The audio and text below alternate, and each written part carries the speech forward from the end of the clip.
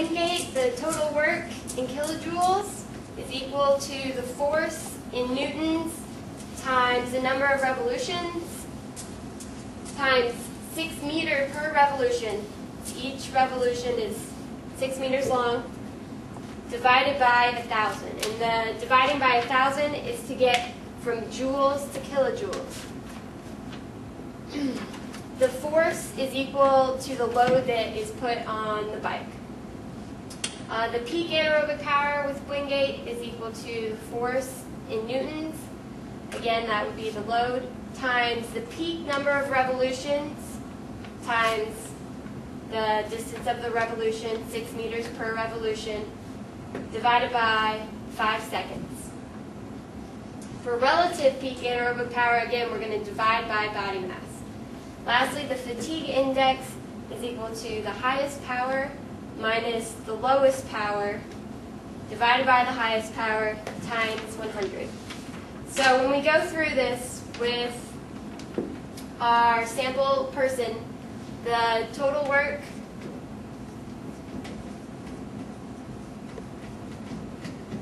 is going to be equal to the force or the load. And so the load on his bike was 4.5 kilograms. So if we put that in newtons, we're going to take 4.5 kilograms times 9.81 meters per second squared. That'll get it into newtons.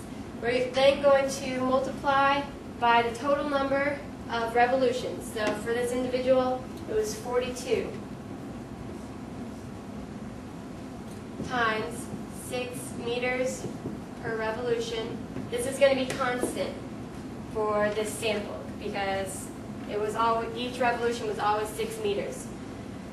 And then divided by 1,000, and we end up getting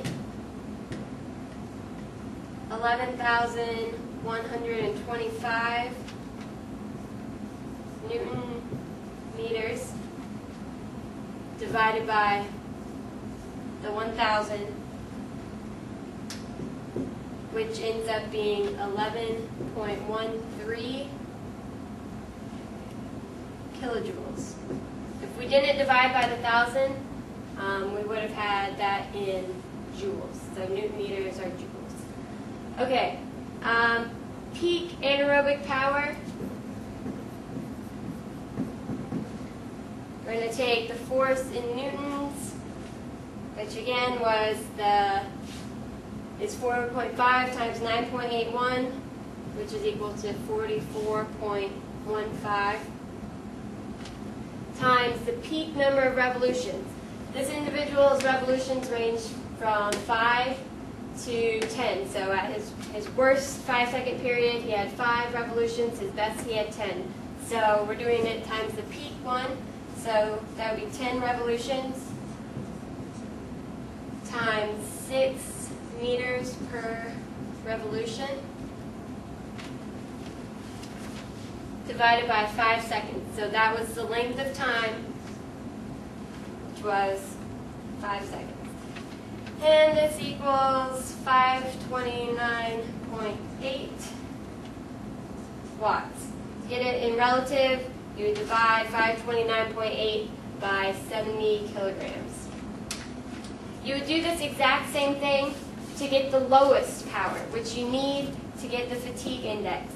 So for the lowest, instead of doing 10 revolutions, the lowest that he had was 5. And so you would do this exact same thing, substituting 5 revolutions, and his lowest power ends up being 264.9.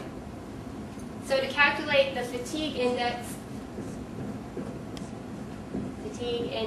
we're going to take the highest power minus the lowest power divided by the highest times 100. So 529.8 minus 264.9 divided by the highest, so 529.8, and then times 100. This is so that it's in percentage form, and it ends up being 50%.